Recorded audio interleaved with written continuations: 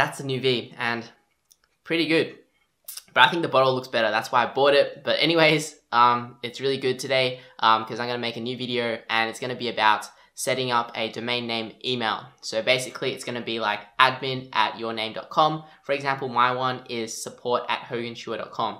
But what we're going to do is actually connect it to Gmail because Gmail is just much easier to manage and you're going to be able to receive all your emails that go to your domain name email in your Gmail inbox, and you're going to be able to send out emails as your domain name email, if that makes sense. Okay, so I'm going to show you how to do it. I'm going to jump into the screen right now, and yeah, it's going to be a quick video and you're going to love it. So the first thing that you'll need to do is log into your control panel. Sometimes your interface might be a little bit different because you might not be using HostGator, but what you can do is press on Control F or Command F and basically type in email or email account and then just click on enter. So that will help you locate it easily.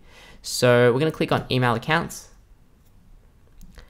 So for the email here, you can put in any extension that you want. So for example, I'm going to put in test@hoganchua.com. Your one might be sales@yourdomain.com or support@yourdomain.com. So sometimes if you have more than one domain, you might need to select it from the drop-down box.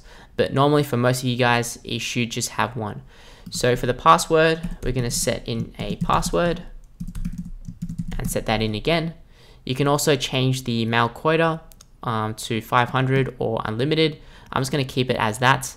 And as you can see here, it says upgrade to professional Gmail. That's not what we want. As you can see, it's $5 a month. We can pretty much do the same thing for free.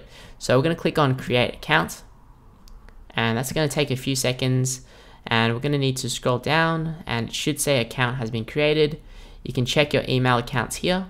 So if you actually scroll down to test@hoganchua.com, it's been created. So if you click on more, so you can actually access the webmail here, but the interface is not good and I don't really like it at all. So we're going to connect it to Gmail now. So what we're going to do is log into your new Gmail account. And over here on the top right, click on the year icon, click on settings. Okay, so let's click on the account and import tab up here and then scroll down to check mail from accounts. So what we're going to do is add a mail account. Okay, so we're going to put in the email that we just created. So it's going to be test@hoganchua.com and then click on next. So that's going to be selected and then we're going to click on next again. And what you want to do is you want to copy over the email and paste it in for your username as well. So for your password, put in the password that you just set in. For the POP server, it should be mail.yourdomainname.com. So my one is mail.hoganchua.com. For the port, normally it's going to be 110.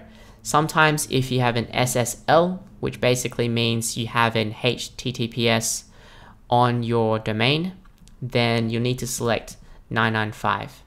Okay, so for most of you guys, it's going to be 110, and then you want to select leave a copy, and then you want to select label incoming messages so that basically you know that it's coming from here. Okay, so if you do have an SSL on your domain name, then you'll need to select this. Okay, so we're going to click on add an account. I'm going to click on X for that. So what it's asking here is, do you want to actually send email as this from this email address? So we're going to select yes and then click on next. So you can change your name here, but normally it's going to be just your name and then click on next step. Okay, for the SMTP server, it's just going to be default here. Port, it's going to be 587. So we want to paste in our email address here again. And then for your password, we're going to set that in. So that is the same password that you set in your cPanel. Okay, so we're going to go back here. Okay, let's find that window again. And most of you guys are going to select TLS. Okay, so if you have an SSL, then select that. Click on add account. Okay, so what it's going to do now, it's going to send a verification email to this email address. All right, so what we're going to do here is go back to your Gmail and you should see this added here. Okay, so it says no mails fetched. So what we're going to do is click on check mail now. and it's gonna check your email. So hopefully it's going to show up. Okay, so one mail has been fetched, and that basically means that you've connected it properly. So what we're gonna do is go back to your inbox,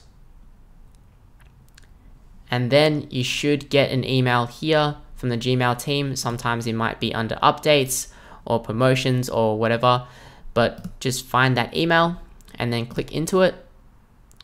And then what you'll need to do is you'll need to copy over the confirmation code, or you can click the link. Okay, so if you copy over the confirmation code, let's go back to that tab and then just paste in that number, click on verify, and then basically that has verified your email.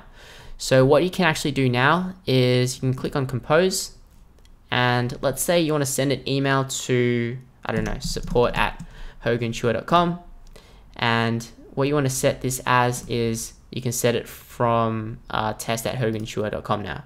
So that's really cool because you can send email as using your Gmail, and it's just a lot easier to manage everything. And yeah, pretty much that's it for the video. Make sure you like and subscribe, and see you guys in the next tutorial.